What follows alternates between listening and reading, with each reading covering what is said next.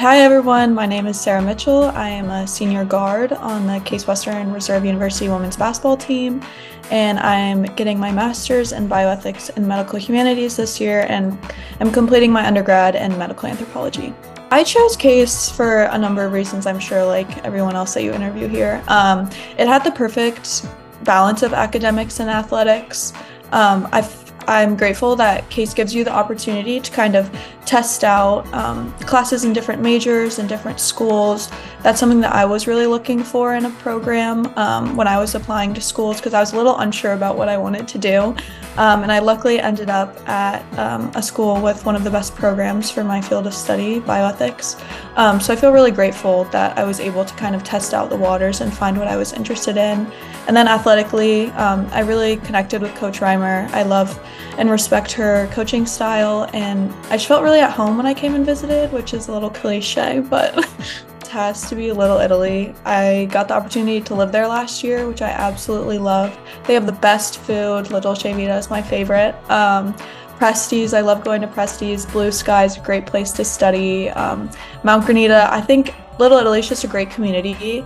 It gives a little sense of home on campus, which I love. I just love going there. My favorite professor has got to be Dr. Lee Hoffer, who I took some classes with and did some work with in my undergrad. So I took his Illegal Drugs in Society course, his Ethnographic Research Methods course, and then also completed my senior capstone with him.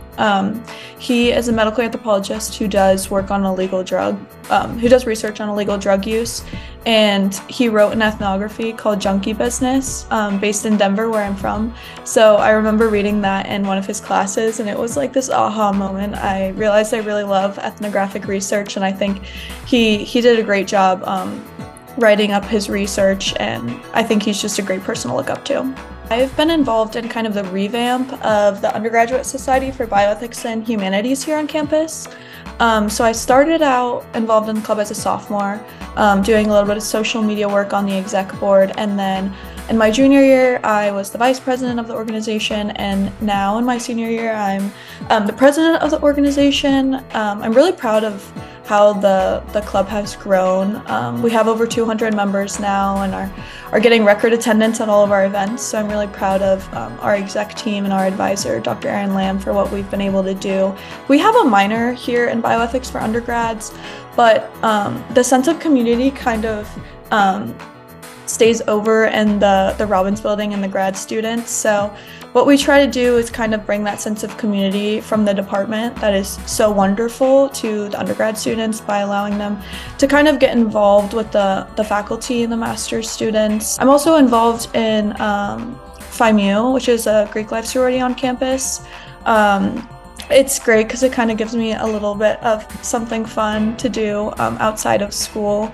And I've been involved as the director of academics this past year, and was on a cabinet position my sophomore year. My favorite memory as a Case athlete has been all of our victories against WashU.